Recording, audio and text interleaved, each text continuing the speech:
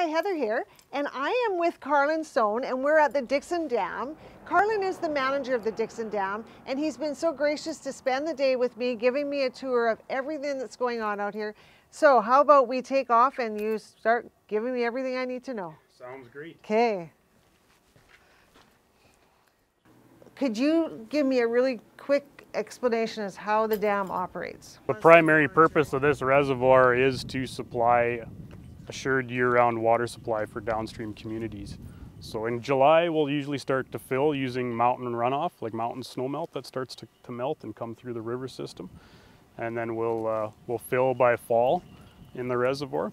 And then, like I said, we start supplementing low flows because we don't get a lot of water coming in during the winter time. And historically, that's the reason they constructed the dam, was to offset those low flows. So we're supplementing additional flows all winter, which of course that draws the reservoir down over the winter time, and then you get what you see today in the spring. You've got a low reservoir, and it's kind of perfect timing to capture any larger flood events that we can come in. The other benefit too, specifically for a community like Drumheller, is we get what's called the plain snow melt, which usually happens in March or April, and we'll get a little bit of a wave that comes in the reservoir from that, from increased localized flows. We typically try and absorb that entire event so that you don't even see that downstream. And the main benefit of that is we don't want to add those additional flows when the river is frozen over still downstream. That would contribute to ice jamming.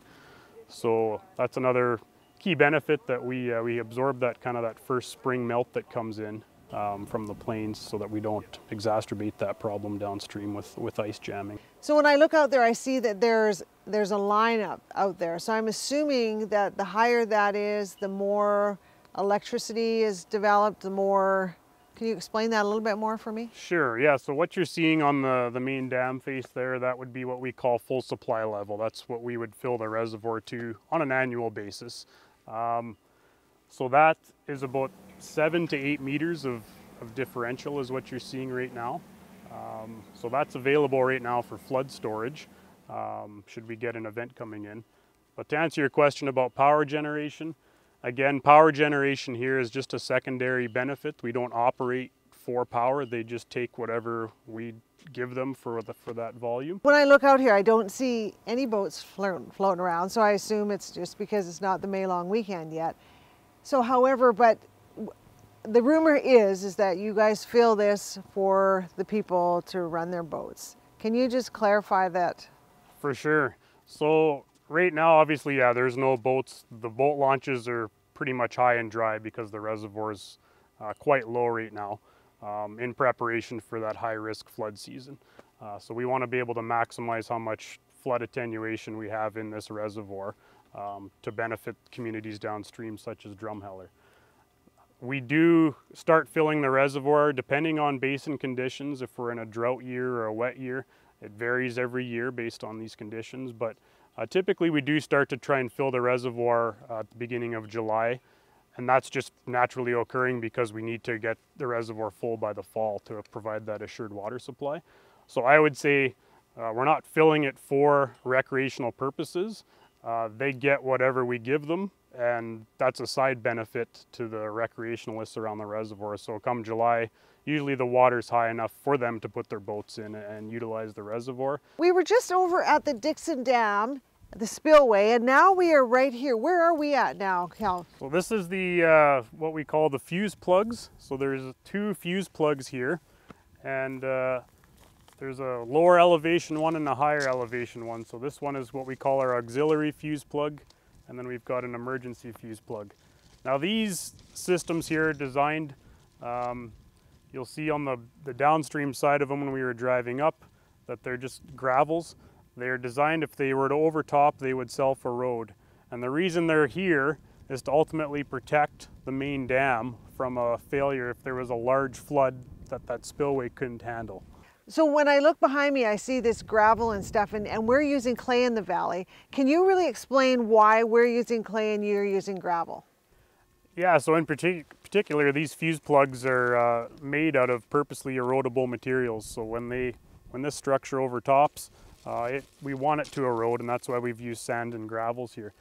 On diking systems and in dams, clay is the material of choice in the cores of them to make them impervious to water. So you don't want your dikes leaking or failing from water going through them. So that's why it's a great idea to use clays and bentonites for construction of that. Well, and that's perfect for us when we live in the valley and we're a bentonite. Half of our valley is bentonite, so we actually have access to what exactly we need. So that's perfect. I'm glad to hear that. I'm glad you clarified, because that is a question that we get asked a lot, and it explains a lot. So can you explain what happened in 2005? Sure. Yeah. So 2005 was the highest record flood in the Red Deer Basin. We had over 2,300 cubic meters a second coming into our reservoir. And we were able to, just based on the heads up that we had on the forecast and with the available storage in the reservoir, we were able to reduce that flow to 1,550 cubic meters a second, which is what the downstream communities saw. So that's really important in the sense that if the dam wasn't in place, a community like Drumheller would have experienced flooding and overtopping of their diking system. So that just, it underscores the importance of a facility like this. So without the dam, we would have been, well, we could have been. Chances are, yeah, the current flood protection dikes would have overtopped if Dickson wasn't able to remove about 30+% of that flood event. We were able to take that much of the peak off of that flood. So. Well, that's great information, because that's a myth that's out there. If we, the dam didn't really help us in 2005. In fact, if we wouldn't have had the dam, our community would have been a good portion underwater. So then we went through another pretty serious flood in 2013. So 2013, we had 1,800 cubic meters a second coming in to our reservoir. And again, we were able to reduce that by approximately 30%, and we only released 1,200 cubic meters a second to the downstream communities.